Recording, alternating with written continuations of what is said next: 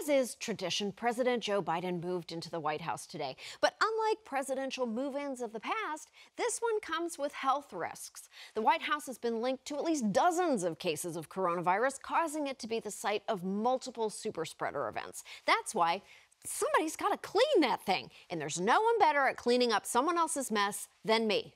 This is Samantha Bee cleaning.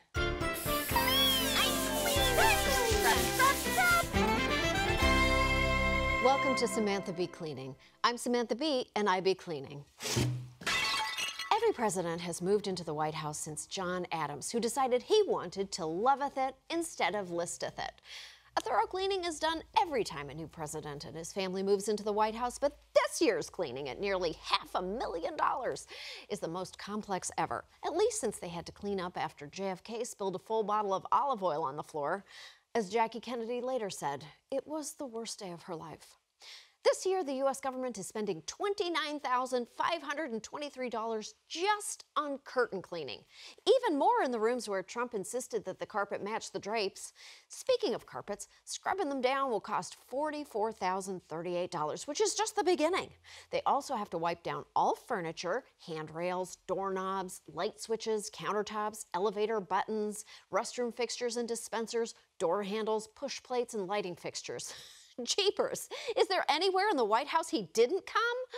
Oh, right.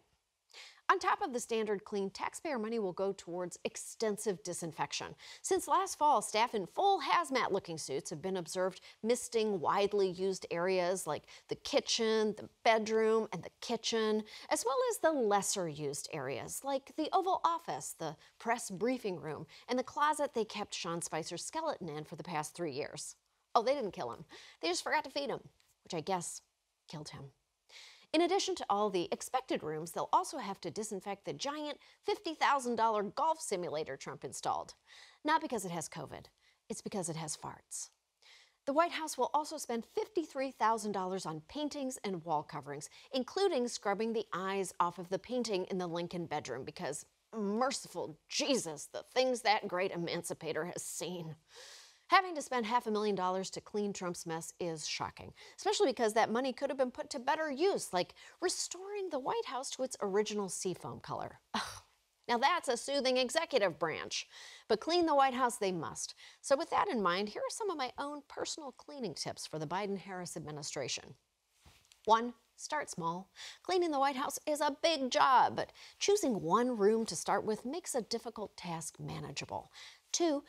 Inventory your supplies before you need them. You don't want to get halfway into cleaning the presidential hall of mirrors and realize you're out of Windex. 3, just burn it. Burn it and start over. I'm sorry, but even for a cleaning expert such as myself, there's no getting out the snail trail Stephen Miller left behind when he mated with an orb weaver spider. Twist, the spider also wanted to separate children from their parents. Finally, if you want one cleaning tip for the White House that's always a winner, it's to regrout all the tile in the bathrooms. This doesn't necessarily have anything to do with Trump. I just have a feeling it's time. Aw, thanks for watching. If you'd like to hear more from Full Frontal, hit subscribe and visit our page for more videos. Or if you'd like to be radicalized, leave YouTube on autoplay.